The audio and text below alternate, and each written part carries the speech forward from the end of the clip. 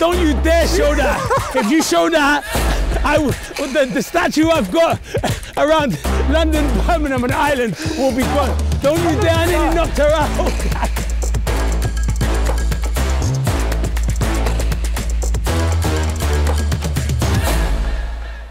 Clinton Morrison's professional career spanned 19 years, 8 clubs and 460 league appearances, during which he scored 152 goals.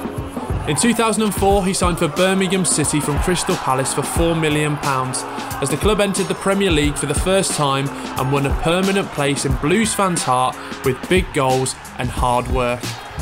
Troy Deeney came home this summer, signing for his boyhood club after spending a memorable 11 years at Watford.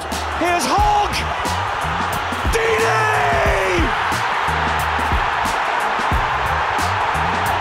He smashed 140 goals in 419 appearances for the Hornets, but now he's back to try and guide his club up the table and back to the promised land.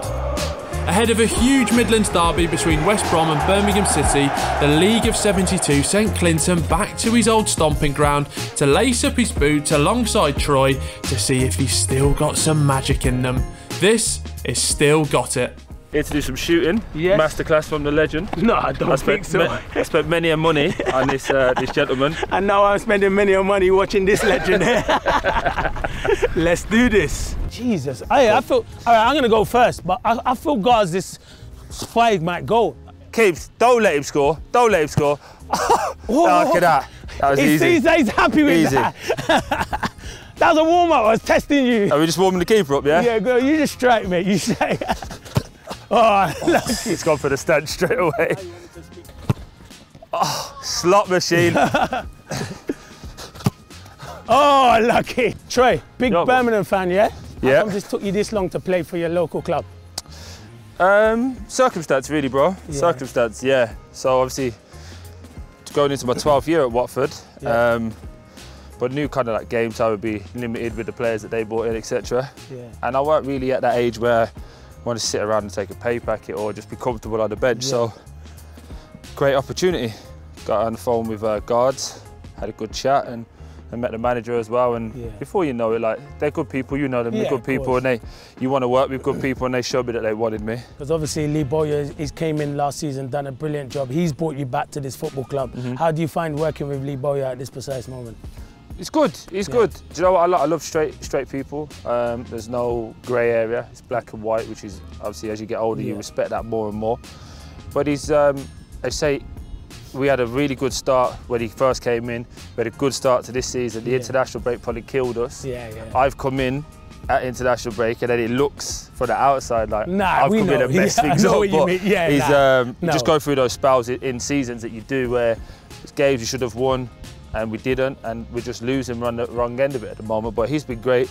I think he's definitely trying to build something here. I think he's the right man to push us up the league and get us to where we want to be, because you're having to change mindsets. And obviously when you're in the game, you understand that. But for the outside people, like Birmingham have been, I think, 3 of the last 4 years or 4 of the last 5 years, last day staying up. Yep. So the mentality is used to relegation battles. So now he's coming in and changing that, and try to go, this is how you be consistent on a daily basis to get up the league and get the. And there's one question, because I know you personally, we are good friends, and there's one thing, you remind me, so you're a winner. So you want to win, and I know what it's like. So you coming into this dressing room, I know what it's like because I've been in a dressing room, and instantly people will judge you because they've seen what you're like beforehand, and they used to do it to me until you get to know you. How have the players been with you? Because I know what you're like. If it's not going well, you'll say your piece, and that's what you should do, and that's what made you a brilliant captain and have the career you've had. So how's it been going? Do you know what? I would say I've kind of tweaked my approach to it a little bit. Would I love to come in and take a sledgehammer to the place and go, this is how it needs to be? Of course I would, but I'm respectful. I think that's just with age. You get a bit more respectful. We've already got Harley Dean, who's captain. Dukey as well, big solid pro. They've got a few lads that have been around the block. They know what they're doing. So you don't have to come in and necessarily smash it to bits. But also I've got to hit the ground running, and I haven't done that yet. So if I could get back scoring and doing what I do, I think then the respect has always been there, because everyone's treated me really well.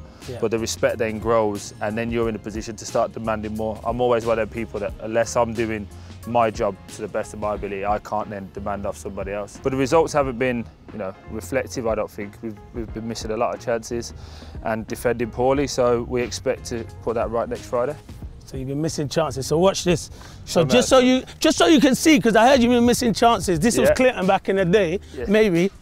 What say? No, that's a pass back. Oh, I've kicked the ground there. He never shot this far out in his whole career. And he's actually right, because I was a 6-yard box. So for me to shoot out here is a big struggle for me. But this man can finish. There you go. And he's got the power. Goalkeeper. Lucky though. By the way, if you didn't get that, that looked unbelievable. That was a great strike, didn't it? There was a Ronaldinho advert very similar to that, wasn't there? Strike, mate. Hit the bar, come back to me. That was a very good strike. Talk to me how it was growing up in Chelmsley Wood. Mate. Yeah. Well, do you know what? You know what's been very good? A lot of people here have tried to claim Chelmsley Wood. So I'm disappointed, but I'm also proud as well that I can make Chelmsley Wood be so known, because people from Kingshurst claiming Chelmsley Wood, from Yardley, lad over there claiming it. They all try and claim Chelmsley Wood. Gary Gardner's over there, that's who he's talking about, everyone, Gary Gardner. So they all try and claim Chelmsley Wood. But you know what, for growing up for me it was a little bit tough, I had some tough times, but it was my normal. And as you know, coming from South London, it's more of a, classic was a working class background.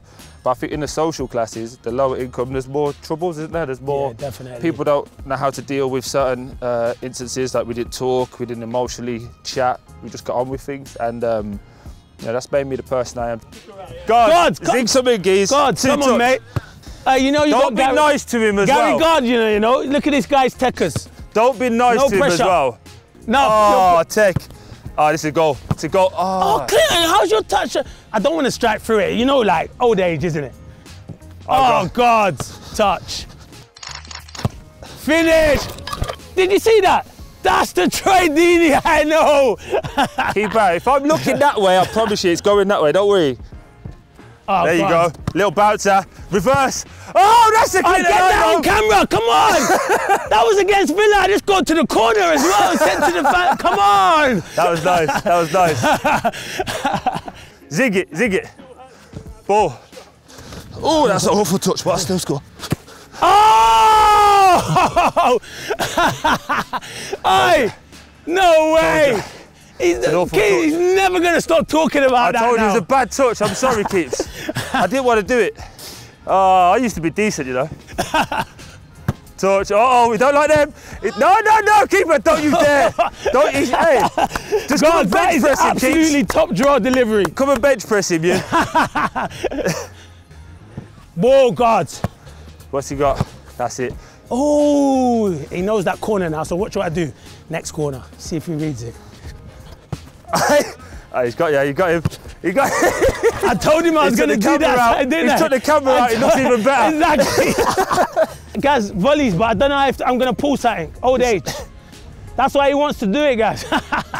Here we go, guys. This is the money maker when he's gone. Oh, ball. 2 touch. No, sorry, do it again. Oh! Sorry, I wanted to get you involved. Don't you dare show that. If you show that, the statue I've got around London, Birmingham and Ireland will be gone. Don't you dare, I nearly knocked her out.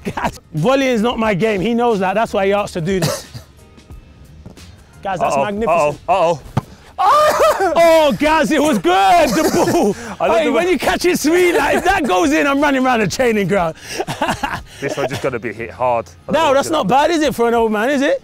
Oh. Love it. Try! See, that's why he likes to do them long down outside the box. It does my head. I used to be really good, I promise you.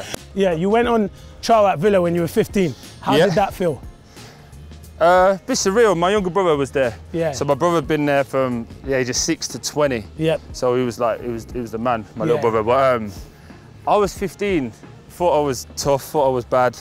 I just wanted to chase the girls. It was, you know, the summer holiday, that week off school. Yeah. And they kind of had they invited 3 of us. Yep. And I went to day 1, and they gave us this sheet as itinerary, and it was train, match. Yeah. So I was like, I don't need to come for the trade, I was coming for the match. Yeah, exactly. So I stayed at home and chasing girls around the park, being with the lads, trying to be bad. Exactly. And then I come in on the last day, played the match, and they kind of like just took that as he ain't serious with it. And to be honest, where I was at that moment, I weren't serious with it because all our family's energies was in my younger brother. Oh, okay, Do you get what I mean? Because he was like, he'd been there from 6, so you know that traditional way of he'd gone through all of the steps, he was playing. How am I going to make it at 15? You know what I mean? I get what you mean. That was kind of how the mentality was then. Yeah, that mentality. And is your dream like, because I always remember the first derby against Birmingham Villa, it's a ridiculous atmosphere to score in. You know, you have a lot of people saying to you, it's a derby, but I'm coming from London thinking, oh, whatever. But you got everyone coming up to the street and saying, fantastic. To score in it, like, it's one of the best feelings I've ever done in my career. That is obviously got to be one of your dreams for Birmingham to get to the Premier League and to score. I know you scored against them for other teams, but for your boyhood team, do you know what? It would be, but I think I was having this conversation with Gabby not too long ago, actually, and it was like, he did it, and probably you did, in your prime. So you had like the best opportunity to give your best step forward. 100%. I'm probably coming to the end of my career. So even if let's say we got them in the FA Cup this year, let's say. The scales are tipped because they've got the Premier League budget we're coming through. It's harder. Every time I've played there, it's felt like a derby to me. Because even when I'm at Watford, they don't care about Watford, they care about Troy. So I think of the 4, or I think we played 6 times, I didn't lose 5 of them, I lost the last one. The end of the game, 40,000 people, Deeney, what's the score? Like, do you know what I mean? And it's it was a derby for me. Yeah, of course it is. Even though I scored in that game, it felt worse because I always score against them and I'm always confident I'm going to score against them. But there you go. In this situation, if we could get a Blues Villa derby, you know, especially at St Andrews as well with a full crowd, it'd be madness. Oh, that's nice. Uh-oh. I'll back my... Oh my God! Don't waste your time on them keeps. I've never ever struck that ball that good in my whole career and it hits the post. Hey, don't waste your time on that, geez. Oh, keeps. Sorry about this. Oh my God! Oh. No, if that goes in there, we stop the session because the link-up play is ridiculous. Have you ever heard of York and Co? That's what that would have been. My guy. Thank you, man. Legend. Appreciate you coming up. Always.